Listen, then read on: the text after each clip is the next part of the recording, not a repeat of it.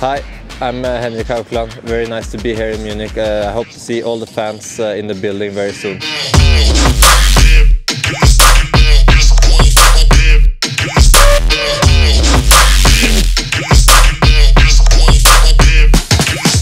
No, this is the first contact with German hockey. I know it, of course, from the national team, and we played each other many times. So it's a good country and a good league.